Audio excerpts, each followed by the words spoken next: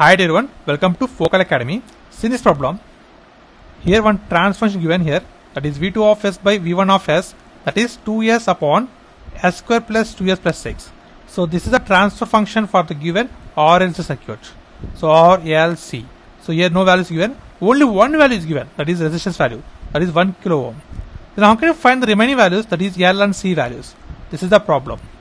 So first of all, convert this circuit into the frequency domain. So for resistor in frequency domain it is R only. For inductor it becomes SL. For capacitance it becomes 1 by SC. These are impedances. Now I am going to read out the circuit like this. So this is the impedance here. This is another impedance here. Here V1. Y means here inductor, capacitor, there is voltage of V2 is there. So in parallel components voltage is same. So that's why I am going to find overall impedance for these two components, that is L parallel C. Find the impedance here, that is SL parallel 1 by SC. It becomes 1 by SL plus 1 by SC. Nothing but 1 by Z1 plus 1 by Z2 equal to 1 by Z. So this is Z1 and this is Z2. I am substituting here. So by simplifying this we get SL by 1 plus S square LC. This is the overall impedance. So here impedance is R. Here the impedance is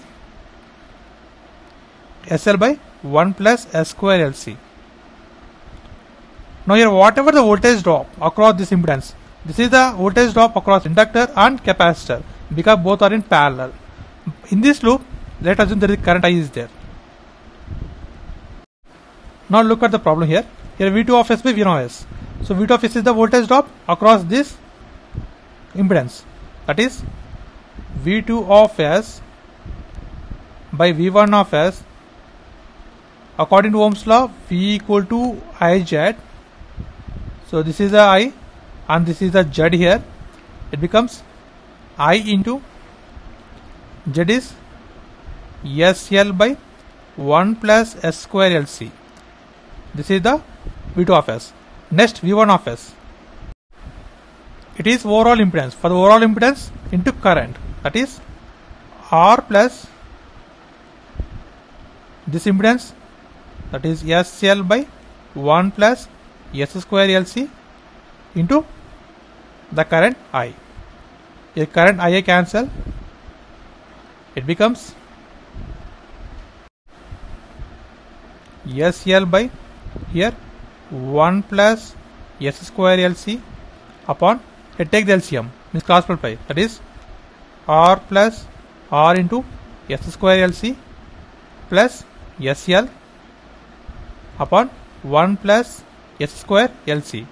Here 1 plus S square LC, 1 plus S square LC will cancel and it becomes SL by S square RLC. This is next plus SL plus R. Now compare with the given transfer function. Here S square coefficient is 1. So make here S square coefficient is 1. So for that divide with RLC, numerator and denominator, it becomes SL by RLC upon S square plus S by RC plus 1 by LC. Here LL cancel, so S by RC is there. Now compare this equation with the given transfer function. So from the get, so here S coefficient is 1 by RC, that is equal to here 2. Now here 1 by RC, nothing but 2. Next 1 by LC, that is equal to 6. R is already given, that is 1 kilo ohm. Now substitute here R value in the equation, then we get C value. So from this equation 1 by 2R equal to C. So I take C to the right hand side and 2 be the left hand side. Now substitute the values. 1 by 2 into R is 1K. So it becomes 500 microfarad. This is the capacitance value. Now we know the capacitance. Now substitute the value in this equation. We will get inductance, that is 1 by LC equal to 6, that is 1 by L into 500 microfarad equal to 6. By simplifying this, we will get 333.3 Henry. This is the inductance. So L value is 333.3 Henry and capacitance is 500 microfarad is required for to get this transfer function whenever R value is 1 kilo ohm. So these are the required values for the given problem, and this is the process of simplification. Thanks for watching. Please subscribe, like, share. Thanks.